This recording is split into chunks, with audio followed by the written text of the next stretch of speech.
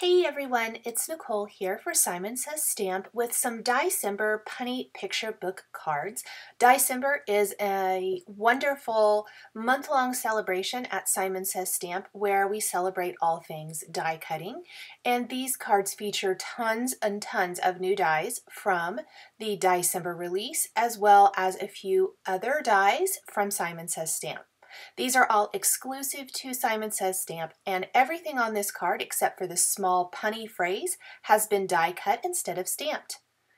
We're going to start with the awesome new holiday knit background. I've die cut this from some fog cardstock from Simon Says Stamp, and I'm backing it with a little stick it double-sided adhesive, and this is going to make it super easy to do an inlay style. So I'm simply using a little tool here to pick up all of these small die cut pieces and doing an inlay. This is probably the most time-consuming part of this card. However, I think it really makes the design. Creating a beautiful background often just ties the entire card together. You want to save a little time and not do the inlay. I would suggest trimming a piece of cardstock to the same size as this panel. It is approximately 4 inches by 5 1/4, maybe just a little bit smaller. I know I trimmed my stick-it adhesive just a little bit smaller than this, and then placing it behind for that two-tone look. In fact, the panels that I'm using to do the inlay, so the red and the green, I'll be using the green for all of the little dots there, those I am not throwing away. I did not use them for my project here, but you will see those in projects later on this month, so it'll give you a whole nother way to use the background. I'm going to continue to pick up all of these pieces and do the inlay. You can see as I get more and more of the little pieces placed how beautiful the background is. You could do this in any color combination you choose. I tended to keep mine a little bit on the lighter side except for the kind of florally background here. And that is just to make my picture book animals really shine. But I think this would be beautiful as the focal point of a card as well, and not just as a background. I love this design. I'm a quilter too, and so this design really speaks to me because I think it looks like a quilt. I think it's so, so pretty. Really excited about this background. So I'm going to continue to add all these little pieces in. Once we get all of the red floral in, I did die cut this panel from green cardstock then, and then all of those teeny tiny little dots I'm going to place inside. You would not have to do this. You could really leave it as is. Another idea, take Nuvo Crystal Drops or another product similar to that and fill in all of those little circle areas, and that would save a little bit time and alleviate any of the inlay. If inlay is not your thing, there are lots of different options rather than this. I tend to kind of like inlay, so I went ahead and did that for my backgrounds, but I did want to share some additional ideas. Now once I have it inlaid, I did run it through my die cutting machine again, and that just kind of smushes everything together really good. And then I peeled off the stick-it backing because it's double-sided adhesive, and I'm going to pop this in place right on a top fold card base. We're going to be designing the Panda card first, and we're going to build up our little panda here, kind of standing along the bottom edge of the design.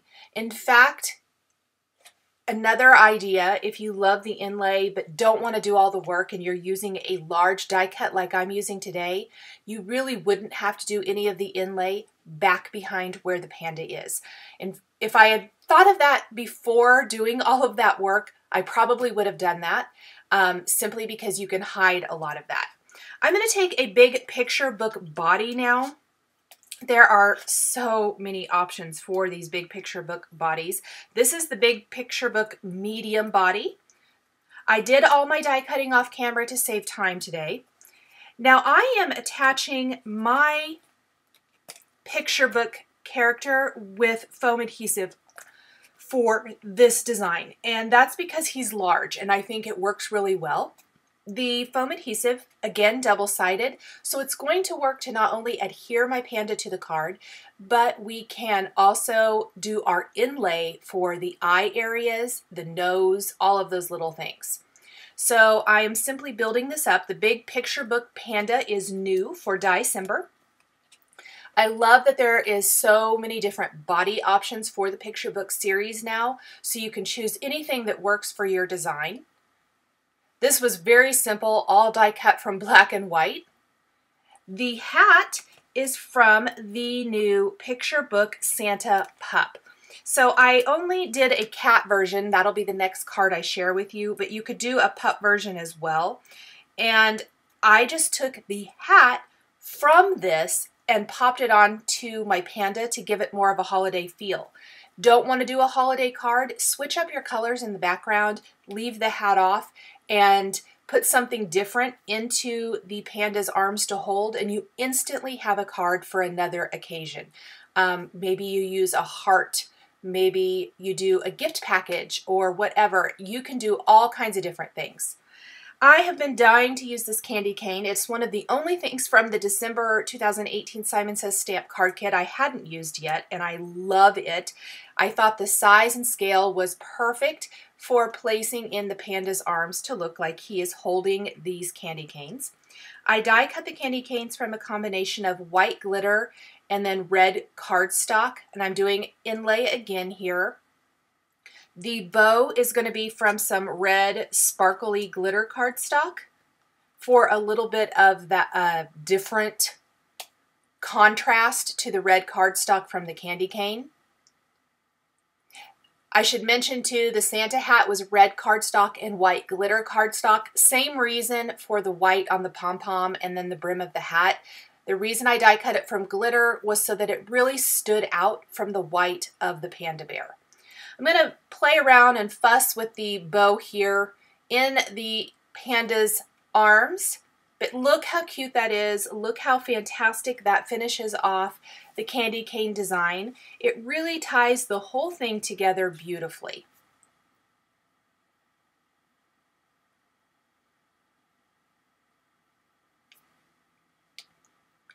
Next, I want to add my sentiment to my card.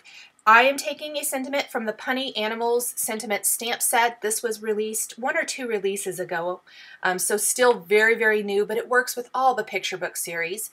I originally thought I would stamp this on white cardstock with green ink, but I really felt like I needed more of a green presence. We've got all the little green in the background of the card. So I stamped my sentiment on Noble Fur Lawn Fawn cardstock with clear embossing ink, embossed with white embossing powder, and then die cut with a nested banners die. The new nested banners comes with tons and tons of incredible dies for any size banner you could need. I love this because I think it instantly adds that little banner touch that we all love. This has little notched ends, so it's perfect. It fits the Your Panda-tastic sentiment perfectly. I'm going to pop up my sentiment with a little foam adhesive right there along the bottom edge of the card. The green cardstock makes all of the difference. It really just ties the whole thing together.